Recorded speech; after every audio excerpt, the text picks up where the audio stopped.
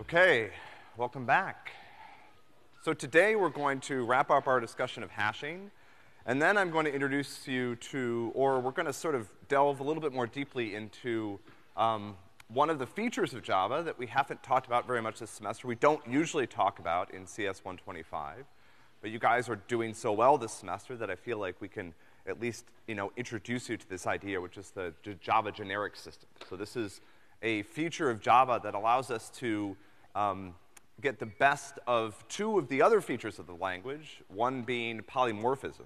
So we've already seen as we've designed classes like our linked list class, like our various list classes, like the hash table that we built last time, that the fact that every Java object inherits from this object superclass makes it possible to write a general purpose list that can store any type of Java object. So that's pretty cool.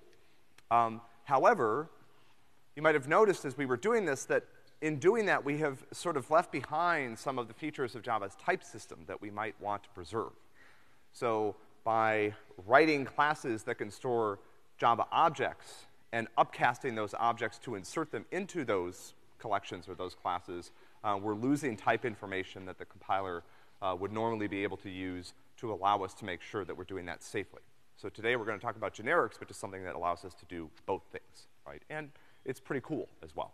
It's also something that you're going to see in Java documentation and, in some of your own code. You've already started to use this in terms of when you've used hash maps or array lists for the MPs or the homework problems. You've started to have to provide these type parameters, but today we're going to show you how those type parameters actually get used inside a real class. But I want to start by wrapping up our discussion last time because this stuff's sort of too cool to just let fall off the end of last lecture. So toward the end of last time, we had introduced a modification to our original hash function that we called a cryptographic hash function. So what we did is we took these three original properties that we wanted of a hash function. One was determinism, the second one was uniformity, the third one was efficiency. We dropped the efficiency requirement. So for a cryptographic hash function, we're actually going to want this to be at least somewhat difficult to compute. And there's a reason for this. And then we add a couple of other properties. So the first thing is, for a cryptographic hash function, if I give you the hash, you should not be able to easily compute the input that I use to generate that hash. And this is a property that's really important, particularly in cryptographic applications, and we'll see why in a minute. Now, you can start trying all the different inputs until you find the right output, but that's not, that will work if you have, years and years of time, but that's not something we consider to be a feasible way of doing this. So you should be able to do this quickly. All right, second thing is, a small change in the input produces a huge change in the output, and this is sort of connected to the first property. The idea is that if the output doesn't change with a small change to the input, then when you find a hash that's close to the value that you're looking for, you know that your input is close to the value that you're looking for. We don't want that. That would violate our first property. So a good cryptographic hash function, even if I change 1 bit in the input, the hash value is essentially kind of completely random again. It just jumps to a completely new part of the hash space. And the final requirement for a cryptographic hash function was that it's difficult to compute, not easy. We'll see why in a minute. So a function that fulfills these properties is known as a cryptographic hash function. There are a bunch of these out there in the world. You'll start to maybe see them sometimes. There's one called MD5 that's not used very much anymore because it has some weaknesses. There's a new family of ththese that are called SHA, so there's SHA-1, SHA-2, I think there's SHA-3 now as well. I don't know why they're referred to in this way, but you'll see some of these acronyms around, and that's what people are referring to, as a specific instance of a cryptographic hash function. So right around the time we left off, we talked about this example of password checking. And I want to kind of go through this again and then point out some of the limitations to this. So, there's this problem when you log into websites, which is you have to provide a password. But for security purposes, you really don't want the website to store your password in plain text. Because that means if, and I shouldn't say if, it just seems to be a matter of when. How many people saw that Quora just released the fact that they were hacked the other day and released a bunch of, like, 100 million records. And I'm thinking, I'm so happy I've never signed up for Quora, right? You go there and, like, you look for an answer, and then as soon as you browse to another question, they're like, create an account, and I'm always like, no thanks, right? So I feel good about that now. But anyway, so yeah, these things happen. There are security breaches out there in the world for a variety of reasons. If an attacker gets hold of a database that has clear text passwords in it, then you are in big trouble. Why is that, actually? There's another very, very common user behavior, because it's like, so what? I hack into Quora, I get your Quora password. Why does this? Yeah, because you guys are dumb. You guys reuse that password all over the place, right? You come up with one good password that you can remember, and then you use it for your bank. And then you get to Quora, and you're like, well, I already have a password. I'll just use that same password. And so if I find out your email address or some sort of username and a password, it's likely that I can probably try that on a bunch of other sites where there is sensitive information. Because, again, who cares if they can log into you as Quora? What are they going to do? They're going to put some stupid answers to questions and make you look bad? Okay, fine, right? But a lot of times people reuse that same password across multiple sites. So that's why this is so valuable. So instead of storing the clear text passwords, what a site will do is it'll store a hash of the password. And so the login process works as follows. When you log in, I take your password, I hash it, and then I compare it with the hash that I have stored in my database. If the two are the same, your login request is accepted. If they're not, it's not. And so if someone steals my database, they don't have the original passwords. What they have are hashes of the passwords. And so to recover the original passwords, I would have to somehow find a way to take the hash value and recover the original input. But remember that one of the properties for a cryptographic hash function is that this is supposed to be impossible. Okay. So this sounds great, right? And then you might think, if this is true, why are they bothering me about all this 2FA stuff, right? This works, and there are some best practices that you can do with this.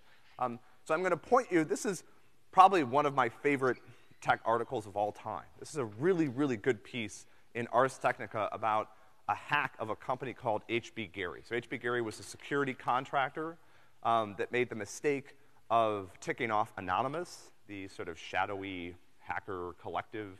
And Anonymous, over a period of several days, managed to break into HB Gary's site and eventually did things like publish all of their email from the last, 10 years or something like that. And so this is a great story about how to breach security, and it also points out a bunch of cases where this company was not following security best practices. So for example, if we go back to this, our series of assumptions here, if someone steals the database, they have the hashes of the passwords. If your passwords are random strings, it will take them forever to figure out what the hashes are. So that's very secure. The problem is, again, you guys are dumb. You don't pick random strings for your password. You pick, password, password 1, password 2, right? You pick combinations of dictionary words.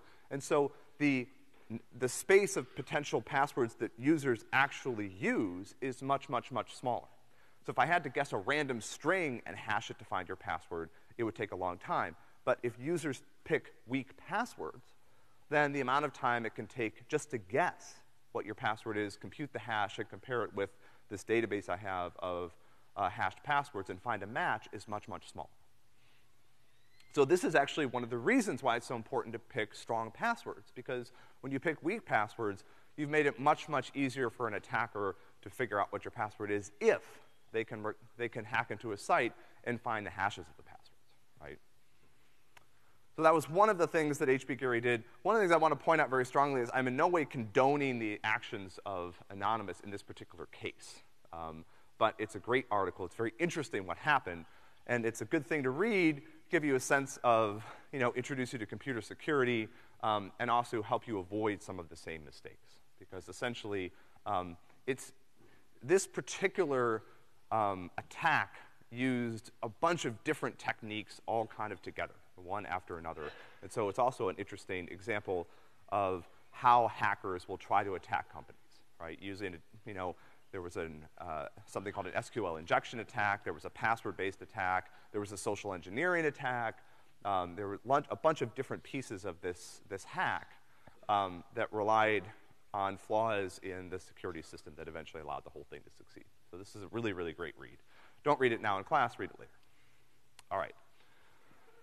So this is sort of where we left off last time. Let me talk about another example of where hashing is used in an interesting way, and that's in blockchain. So the idea behind blockchain is that the blockchain itself is linked through cryptographic hashes.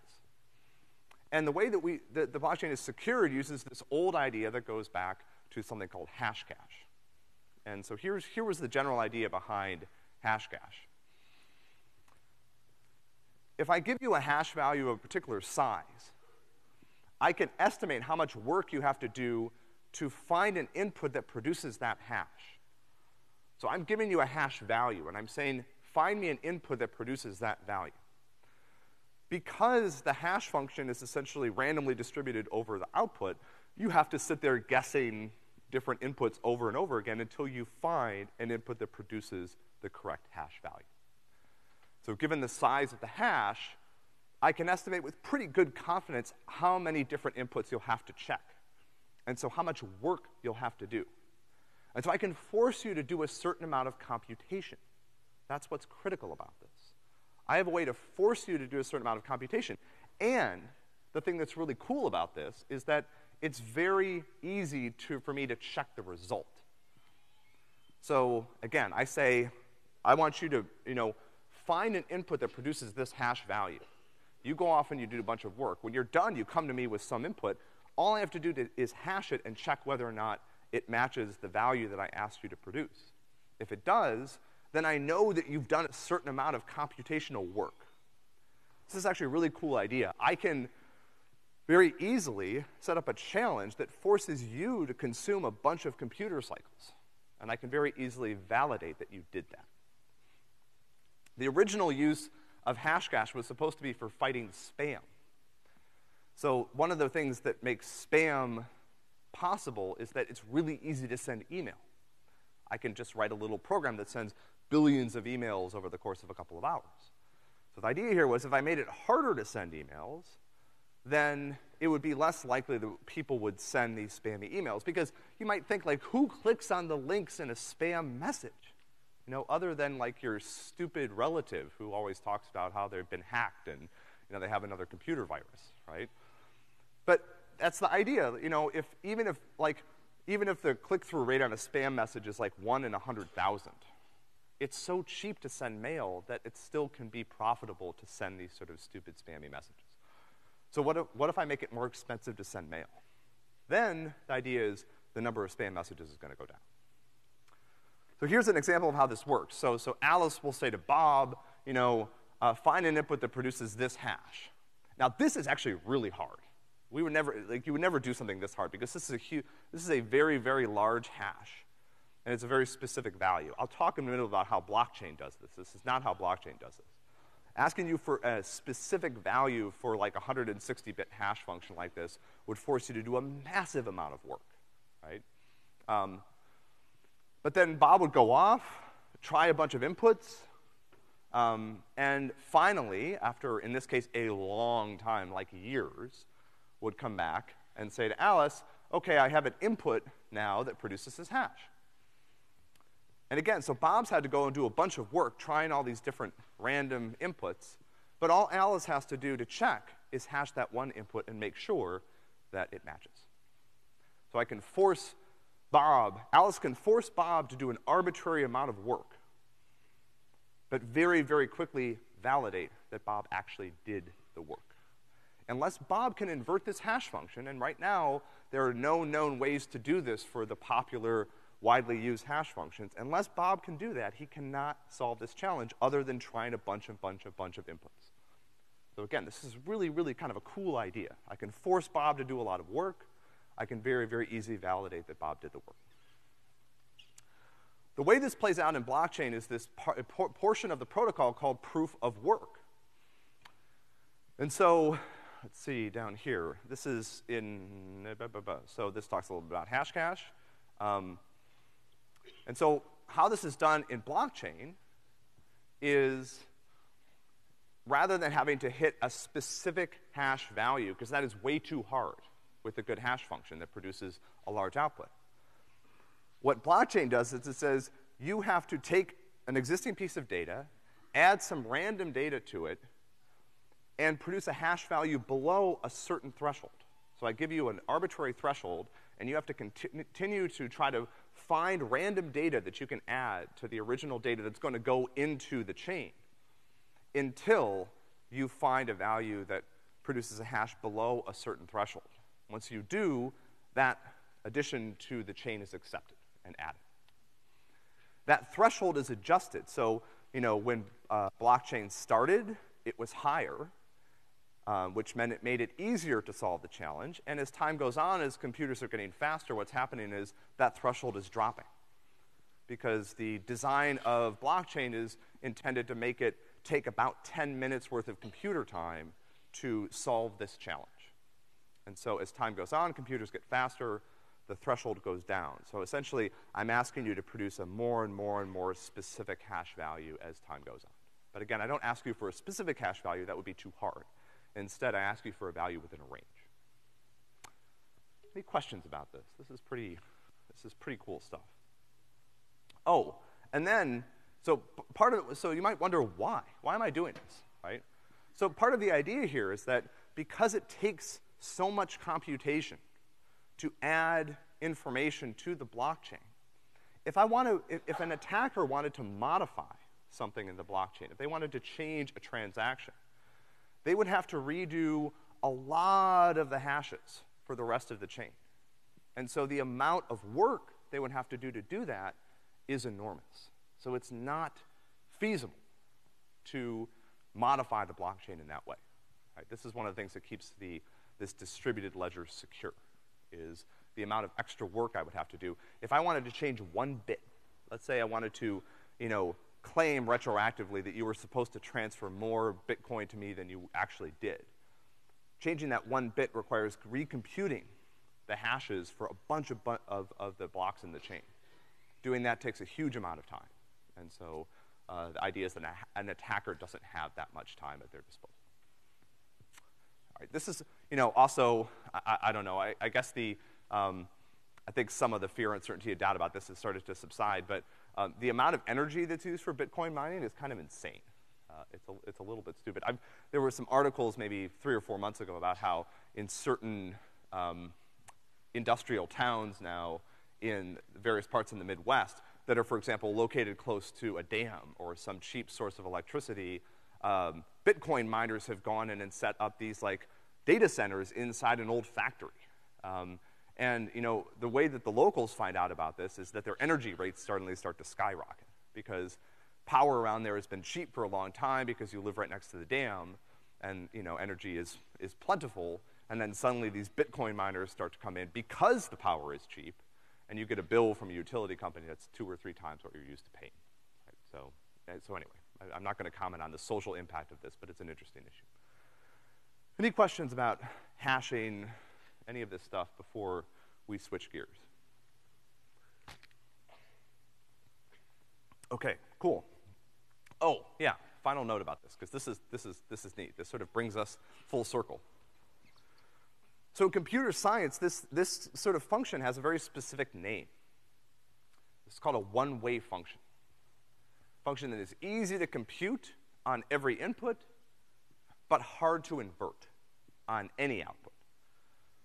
That's our definition of a cryptographic hash function. Relatively easy to compute, but essentially almost impossible to invert. I can't take the output value and easily figure out what input you gave me. No one has been able to prove that these functions exist. We have functions that seem to act in this way, but no one has ever been able to prove, for example, that there's no way to invert a value produced by SHA-1 or SHA-2 or any of these hash functions. If you could prove that, then one of the results of this would be that you would have proven that P and NP are not equal. So the existence of this function has this deep connection to the most important theoretical problem in the field. This is kind of cool. So it's sort of interesting where we are right now. Maybe you guys will live to see this change, but right now, a lot of the computer security in the world rests on conjecture. We haven't been able to prove that some of these things are true, but pretty much the entire world economy, all of the security systems that your bank uses, that, governments use to secure their communications, are all, fundamentally rest on a, more and more firm as time goes by, but still theoretically unsound foundation. Right? No one has been able to prove that some of ththese things are true, but we rely on them all the time. So again, if you could invert SHA-1 or any of these hash functions, you could essentially mount incredibly damaging attacks on the world's, security infrastructure. You could get because you could go to a site, you could hack in, you could get passwords, so you could basically just invert them, all of them. You'd have the plain text passwords, and then off you go. All right. Any questions about this topic before we move on? You guys will have another chance, I think, to write some of your own hash functions and work again with hashing in 225 when you get there. Okay, so let's shift gears a little bit and let's talk about generics. So we've introduced generics in the past from the perspective of a user. We showed you, list and maps at this point. You've been starting to work with both of these data structures. If you combine both of these data structures, you can pretty much solve most problems in computer science. And normally when you're using these, you're using Java's built-in implementations. So here I have an example where I'm creating two lists, and I'm using a list type for my reference variable, but on the right side I have several different implementations of a list, and I'm doing the same thing with a map. So map, again, is an interface type in Java. It can be implemented by multiple different classes, and there are multiple different implementations of it that are already available in the Java standard library. So I have a hash map, which is what I typically use, and then there's something called a tree map as well. A hash map, I strongly suspect, uses hashes to implement a map, and a tree map, I would also strongly suspect, uses some sort of tree-like data structure to implement the map. But they both implement the same interface. So in the past, we've talked about the fact that, the nice thing about these data structures is that you can put any type of Java object into them. So a list in Java will store any type of Java object. A map allows you to map any type of Java object to any other type of Java object. But doing this without using the generic system comes at the cost of safety. So for example, here I have a map. Here I'm creating a list. I put a string into it, but when I get the value out of the list, what comes out is not a string anymore, it's an object. And so I would have to do a downcast here. So if I try to compile this code, you're gonna see it's not gonna compile because it says I can't convert an object to a string. So if I wanna do this, I can explicitly downcast the object, and I have to do this here too. Map has the same problem. So I can put these explicit downcasts into my code, but that's gonna fail if what's inside the list isn't a string. So let's say I add an integer to my list. Now I have a runtime fault. This is a class cast exception. So this doesn't happen when I compile the code, so I can ship this to the customer and think that it works fine. But I didn't realize that in certain cases, that code that was written by that other part of the company took my list that I put it in the documentation. This list should only contain strings. They didn't read the documentation, and they put integers into it in certain cases. And I didn't catch them in my test suite, and now this crashes when the customer tries to run it, which is terrible. Okay, so we've already seen this weakness, and we've already seen how to overcome it in Java. And the reason this is so important goes back again to something we talked about earlier in the semester, which is that runtime errors are awful. We want to avoid them at all costs. We want to do as much when we compile our code, when we compile our Java source code into bytecode, to find problems like this so that they don't come up when the code is executed. So I want to try to convert compile time errors to runtime errors. That's because I compile the code before I ship it, so I can fix problems at that point.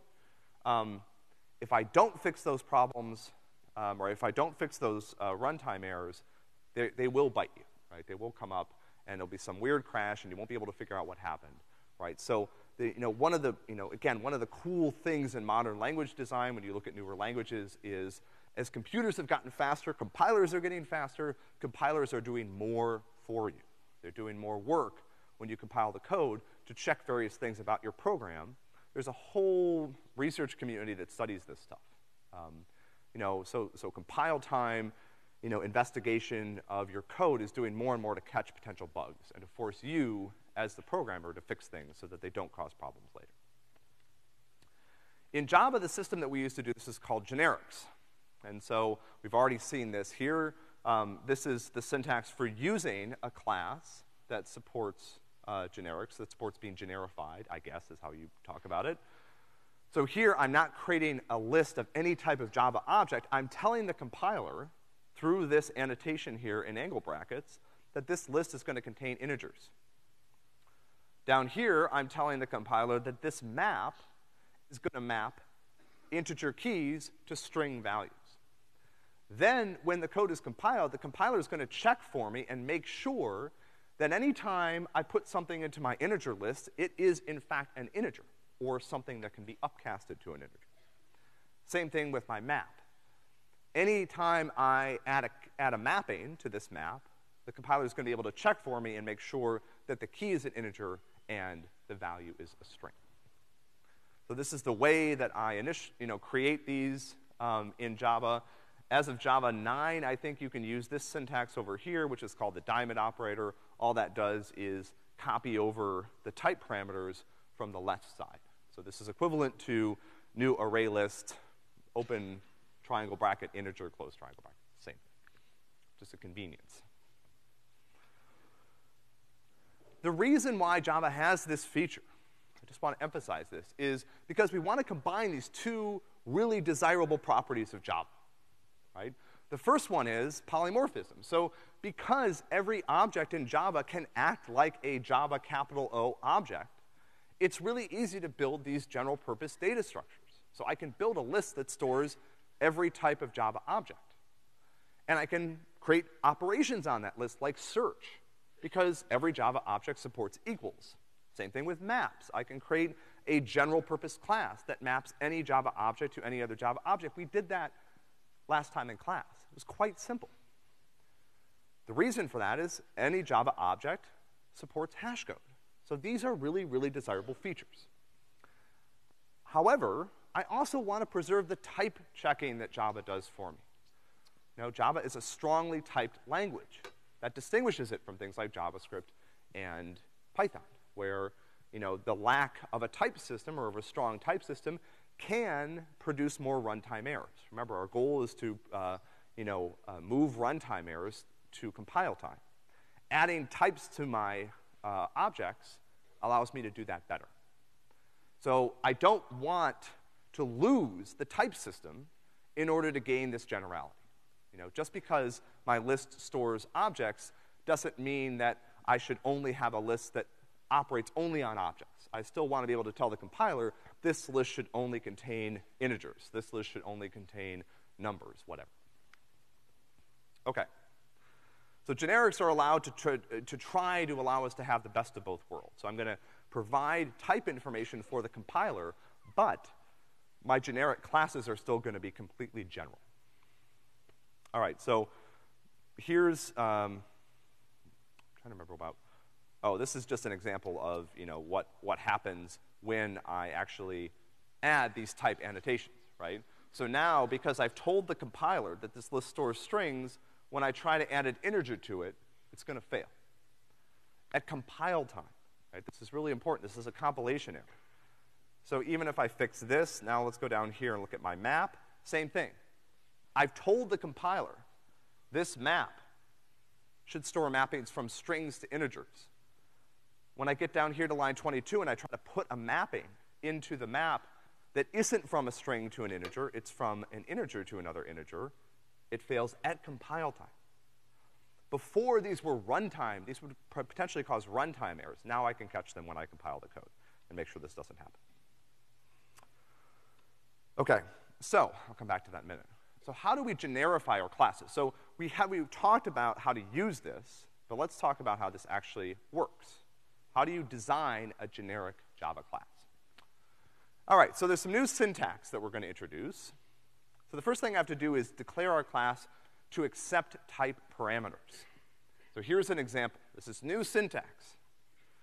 I don't think I'm going to actually get through all of Java's syntax. Maybe, well, we're going to get really close, actually, after Monday's lecture. So here's the new bit. You see this? You guys have seen this before, public class. I'm declaring a new class called simple length list. This is new. This is a type parameter. They come in angle brackets following the class declaration. Once I declare a type parameter, I can use that type parameter throughout my class. So my method get now doesn't return a particular type or an object. It returns an instance of type E, where E is the parameter that was passed to this class. Same thing here. My set function takes an index. This is a simple linked list, so the index is still an int, but the second argument is a reference variable of the type that the class was parameterized with. Okay, so this is our new syntax. One of the things that's important to understand is that these are parameters, not variables. So I can use my type parameters in most places, almost all places where I would normally provide a type. There are some gotchas with the Java generic system that I'll get to in a few slides. But I can't do something like this. This doesn't make any sense. This is not a variable that I can set and use like a variable. It's a parameter. One way to think about how this works is to imagine that the compiler, when it compiles your code, anytime somebody creates an instance of your class and provides a type parameter, the compiler replaces all instance of the parameter with the type that's used. So here's an example. I have a class list that is going to store elements of type E. That's a parameter to the class. Here I've created a list that's going to store strings. So this is sort of like I had the following code. Here's a list. I've removed the type parameter, and everywhere that the type parameter appeared, I've replaced it with the actual type, the concrete type that was used. Here's another example. Let's say I create a list of integers, that I'm taking my list, again, with type parameter E. Everywhere I see E, I replace it with integer. Okay? Now, this is not, I want to defend myself in case anybody sees this and gets angry. This is not what happens. So what happens actually when the code is compiled is much more complicated than this.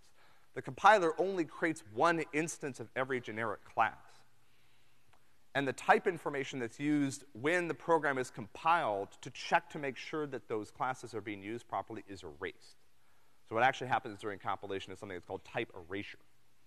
So eventually what I end up with is a list class that essentially operates on objects, okay? But this is not a bad mental model to think about how type parameters work. Just think about that parameter E being replaced everywhere throughout the class with whatever concrete type was provided when the instance of the class was created. So there are actually languages that support a generic type system this way. Java does not, right? Java essentially says, I'm going to create one instance of list that operates on objects after I've compiled the code and I've used that type information to check to make sure that the instances of those classes are being used safely. Classes can take multiple type parameters. So here's an example. I have a simple linked list that takes a single type parameter of type E. But let's say I have a map. Remember, maps in Java map one Java object to any other Java object. So here I'm going to use two type parameters in my angle brackets, K and V. You might guess what these would stand for, right? K is the type of my key. V is the type of my value. And so again, now I could write a class that get returns put takes as a first argument, you know, something of type K, second argument something of type B. We'll see examples of this in a minute. You can actually call these type parameters anything you want. But Java has set up some conventions for naming them that are important to understand because you'll see them in documentation. So here are the rules. By convention, again, these are not rules. The compiler will not enforce these rules. But if you want to write idiomatic, sophisticated Java code, here's what you do. Your type parameters are single capital letters. This is like the one place. If you're one of those people that's really upset because I've been encouraging you to use good descriptive variable names throughout the class, here's your one place where you can use a single character variable name, right? Feel good about yourself. Single uppercase letters. So you'll see T, K, V, N, E, etc. Again, this is just a convention. There's no rules about this. If you want to call your type parameter value, fine, right? But this is done for a reason. Mainly because what you're trying to do is make sure that you don't confuse your type parameters with either variable names or class names. Class names in Java are capitalized, but are typically more than one letter. Variable names in Java are typically start with the lowercase letter. So by choosing a single uppercase letter, my type parameters can be distinguished from these other tokens that I'm gonna see in my code, other words I'm gonna see in my code. In addition to this, certain type parameters have conventional meanings. So E is for an element, like an element in a list. K is for key and V is for value. So you see these in the map interface type. We use this for our maps. N is for a number. So Java has a number class of which integer and double are descendants, et cetera. So let's look at how this works for a map. Again, I'm gonna show you again this type replacement just for your mental model. So here's my map that's parameterized to use K and V. My get function now returns a reference of type V. It returns a reference of type value, and it accepts a reference of type K, where K is the key. My put takes as a first parameter a reference of type K, and as a second parameter a reference of type V. When I instantiate a map that maps from string to doubles, it's almost equivalent to this. So if I had created a class that mapped from strings to doubles, returned a double, took a string to a double, and I just created an instance of this class, right? One more example, so integer to string looks like this. So now in this case, integers are the keys, strings are the values. So when my get returns a string because that's the value type, my put takes an integer as a key and a string as a value because integer is the key type, string is the value type. Okay. So let's use these, right? So let's do an example. Actually, any questions at this point about the syntax? This is gonna turn out to be as bad as you might think. We'll go through an example here, and it's actually somewhat easier than you might think to add these to your existing classes. Yeah?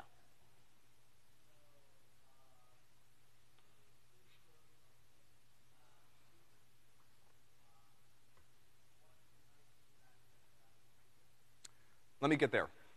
Actually, we're not gonna talk about super or, we'll talk about extends, right? So the question is about type, bounded types, right? And I'll get there in a minute, right? We'll do one example with the type query, but let's do something with just the raw types first. It's simpler. Okay, so here is this is the full implementation of our simple linked list class. It's also a great review, right? I've added all the methods. You guys had added a series of these on the homework problems, but this is the full implementation. It works, which is good. What I'm gonna do is I'm gonna change this. So right now, this is not a generic class. It operates on raw Java objects. So I wanna fix that. I wanna turn this into a generified version of a list that allows the caller to provide type parameters so that it can be used safely. Okay, so the first thing to do when you approach a problem like this is think about what type do I want to parameterize? In this case, it's the values that I store in the list. Right now, if you look here at my item inner class, the value is of type object. If I look at my constructor, it takes an array of objects. If I look at my add method, it takes an object. So again, this is the class that I want to replace with my class, my type parameter. This is the type I want to replace. This is working right now because all of when I call these methods, whatever I pass is being upcast to an object, and I can do that in Java with any object, because every object descends from capital O object. But I want to rewrite this so it's safer, so I can tell the compiler, I'm using this list to store integers. If you try to put a string into it, please tell me, if I try to put a string into it, or anybody else does, please tell me when I try to compile the code that the list is being used incorrectly. Okay, so the first thing I'm gonna do is I'm gonna add my type parameter to the class declaration. I'm gonna use the name E, following the Java conventions. E is an element in a collection or a list. And then I have to go through and find all the cases where I've used object, and now I want to use that type. So my item inner class should now store an instance of E, not of a generic object, and the constructor has to be modified as well. My simple linked list constructor that takes an array should no longer take an array of object references. Again, I don't want to do that, so it's not safe. Instead, I'm going to force it to take an array of references of type E, whatever the class is parameterized to. Down here, my remove method returns something of type E, so I'm going to replace that as well. Let's see here. My get method should return something of type E. My set method should take that as an argument. Get item is internal. I don't think that needs to do anything different from that. Oh, I should do this too, right? Because whatever I return, I can use this inside methods as well. So whatever I return in this method should be the type that the class was parameterized with. Just check and make sure that I've done this properly. Oh, wait, add, sorry. So add should also take not a general object, but an object of type E, whatever element type I've used when I create the parameterized class. So let's try running this and see what happens. Okay. So I have a compiler error. The compiler error is on line 39. Let me try to hunt this down. Okay. So this is actually interesting. This is an example of how generics can actually help me with my own code. So there's a bug here in the code that I provided for the linked list implementation. This bug was not visible until I added this type parameter. What's the problem? Anybody see it? Why am I getting this error on this line? Yeah.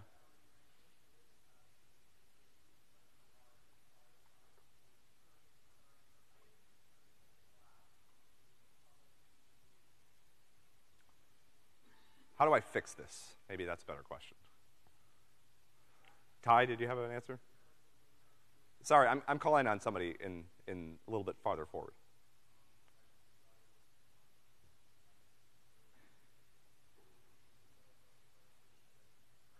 Yeah, so I'm accidentally returning an item here.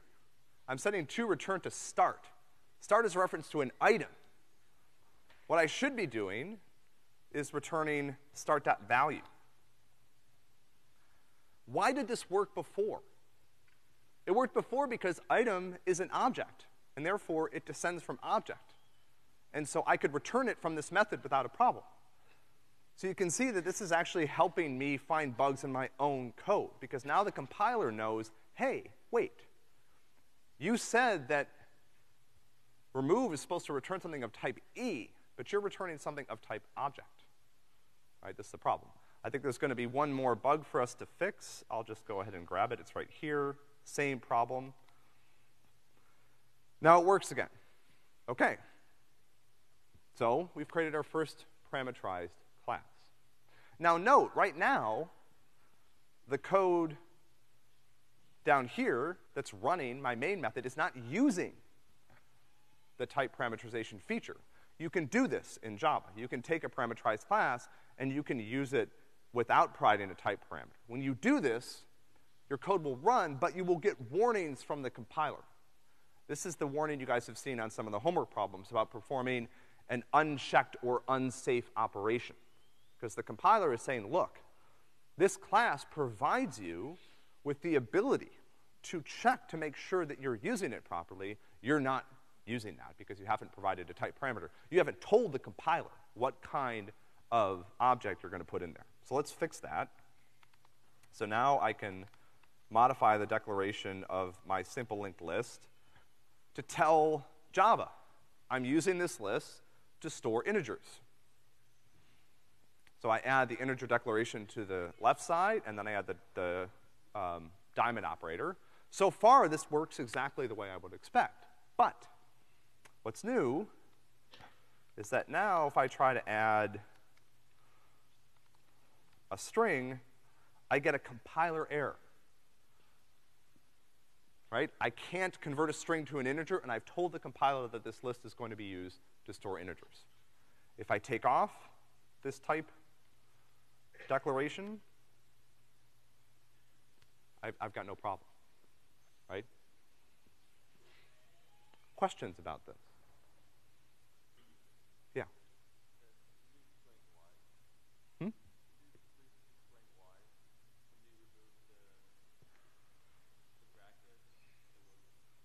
Yeah, so the question is, why would I remove the bracket when it works? So one way to think about this is that when you don't provide a type annotation, you're kind of saying this. You're essentially telling Java, I'm creating a simple linked list that can store any type of object.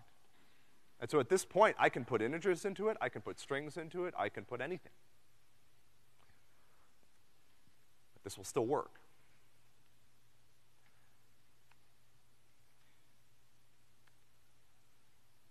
In this case, for this particular example, what I'm imagining is that you don't want to store strings in this list. You want to use this list to store integers.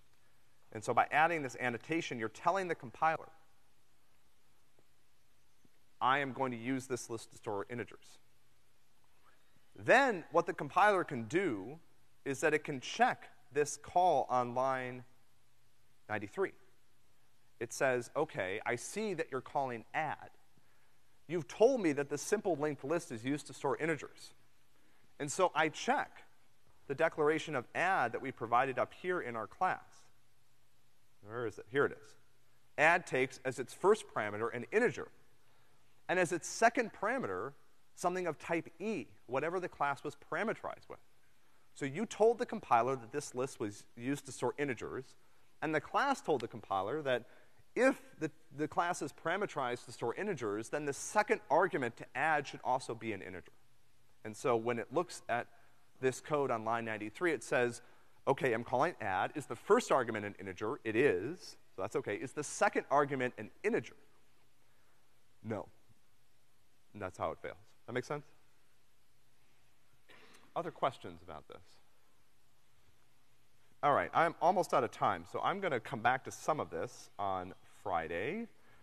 We have a couple other things I wanna cover with generics, but let me just say a few things about the midterm. So the final midterm starts on Saturday in the CBTF. It's gonna run from Saturday to Monday. This is, the focus again is on data structures and algorithms. The material will test all of the programming abilities that you've built up throughout the semester. There are 4 programming problems that are together worth 60 points. All the ones I've written so far have partial credit opportunities. This represents, this is the last assessment. This represents the most sophisticated programming task you guys have done so far. The way to, yes, and again, my goal is to drive down the course evaluations by pissing you off right before we do the forms. All right, so as always, the best way to prepare for the midterm is to do the practice homework problems. And so to make this even more clear, let me point out something. There's a question on lists on the exam. It is very, very similar to one of the questions on lists on the homework. There's a question on trees on the exam. It is very, very similar to one of the questions on trees on the homework. There's a question on sorting. It's exactly the same as one of the homework problems on sorting, right? Again, I mean, there's only so many sorting problems you can write. And then there's one last question that I will hold details of to myself. As you guys are packing up, let me talk a little bit about what we're gonna do for the next couple classes. So on Friday, we'll wrap up generics, and then I'll introduce you to concurrency. We'll talk a little bit about hardware. Monday. So Monday's class is kind of interesting in the sense that the last midterm has already started. So clearly the material on Monday's class can't be on the midterm. We'll talk about some cool Java features, including streams and some functional Java programming idioms. Then on Wednesdays, we're gonna wrap up. We'll do the ISIS forms in class that day. So good luck on your final project. Good luck on today's quiz. Good luck on the midterm that's coming up. I do not have office hours today. I have a little bit of a cold. I don't want to infect anybody, so I'm gonna go home.